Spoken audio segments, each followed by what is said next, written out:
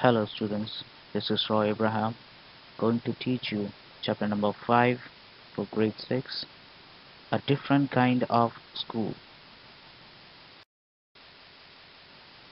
This story is about a school which has different way of teaching humanitarian values to students. The writer visited a school as he had heard a lot about it. He wanted to meet Miss Beam. Miss Beam was a middle-aged lady. Her hair was beginning to turn gray.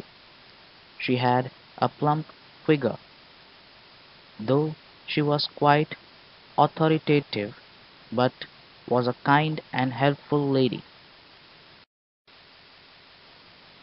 After arriving in the school, the writer saw a girl of about 12 years age.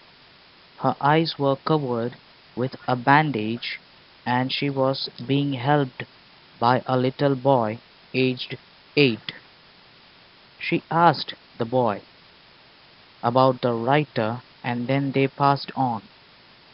Miss Beam said the real aim of the school was to teach thoughtfulness and kindness towards others. The students should become responsible citizens. They learn through interaction and interesting talks, during which they have to sit still and keep quiet.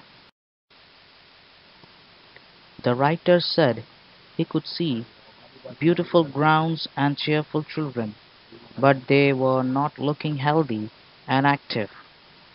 He said he saw a poor little girl with some vision problem when he arrived in the school. There are two more girls with the same difficulty. There was also a girl with a crutch watching other children at play.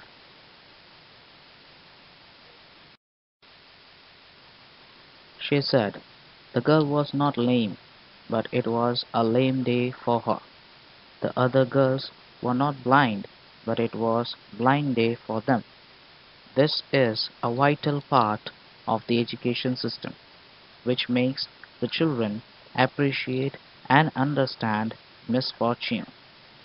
Each term, every child has one blind day, one lame day, one deaf day, one injured day, and one dumb day, so that they could feel the misfortunes of others.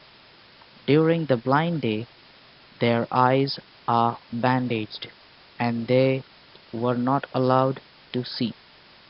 They needed help from others. Other children are given the duty to help them. All the children learn a lot from this way. Everyone is very kind and learns what misfortune is at the end of the story.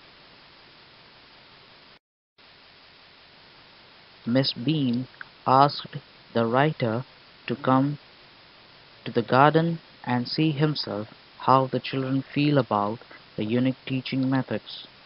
The writer asked a girl if she ever peeped, and she answered in negative, saying it would be cheating.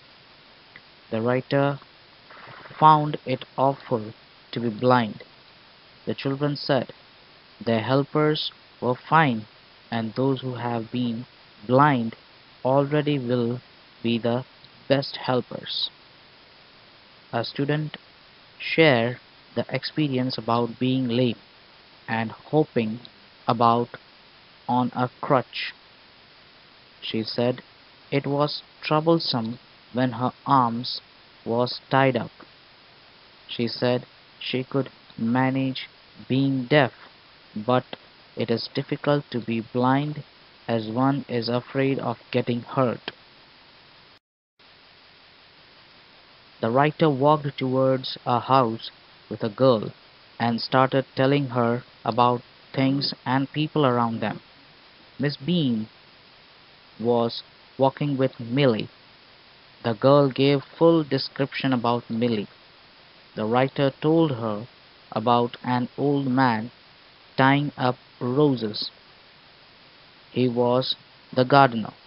Then came Anita on crutches. The writer gradually discovered that he was 10 times more thoughtful and realized that he could also describe about things and people in better way. The writer later told Miss Bean that he was sorry to leave them. He wanted to spend more time with Miss Bean and the other children. Miss Bean acknowledged that her system then must be useful for children as it has impressed the writer also.